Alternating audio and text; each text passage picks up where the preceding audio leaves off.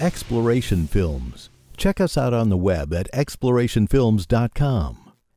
So in the fall of 1971, I went to Baylor in Dallas and gave my first lecture. It was on the evolution of the tooth. And I talked about how these fish scales gradually migrated into the mouth and became teeth. And a couple of my students came to me after class that day and said, "Dr. Martin, have you ever investigated the claims of creation science?" Well, that was 1971. I'd never even heard of it. And so I'm thinking to myself, where are these guys coming from? I've never heard of this. And so I said, sure, I'll look into this with you. And I'm thinking, kind of as a cocky young professor, I'll blow these guys away. Well, they asked me to start studying the assumptions that the evolutionists make.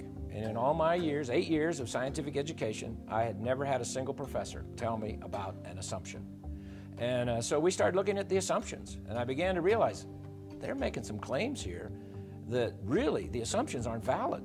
And then they asked me to start studying some animals and see if I thought that animal could evolve. Well, the first thing that we really studied together was this little bug called a Bombardier Beetle. And this little insect, it's about a ½ inch long, and it mixes chemicals that explode.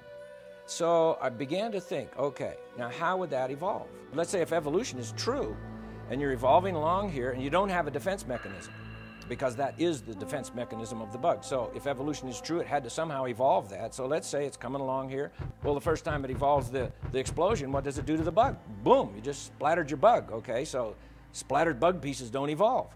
So I thought, how could this have happened? Well, it doesn't blow itself up. It has another little factory inside itself that manufactures chemicals. A chemical acts as a catalyst so that when you squirt that chemical in with these other chemicals that are like in neutral, you get your explosion. Well, the first time it manufactured that little chemical, here it goes again, blew itself up again. But it doesn't. Why? Well, because it has like an asbestos-lined firing chamber.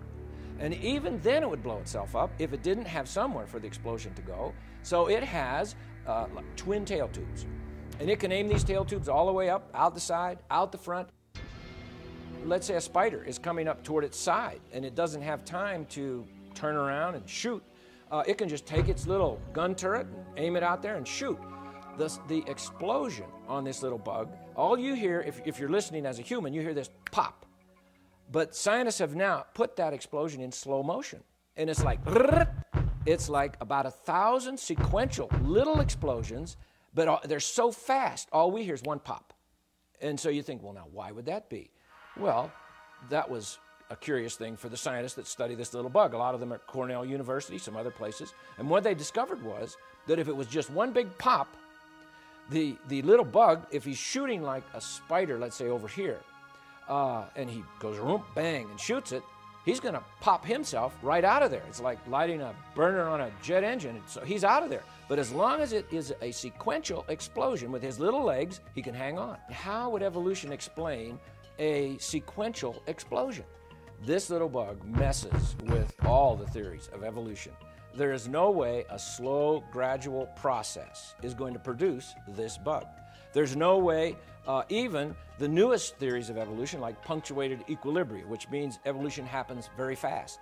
Well, there's no way that will explain this little bug. I began to realize, how could this particular little animal, for instance, evolve?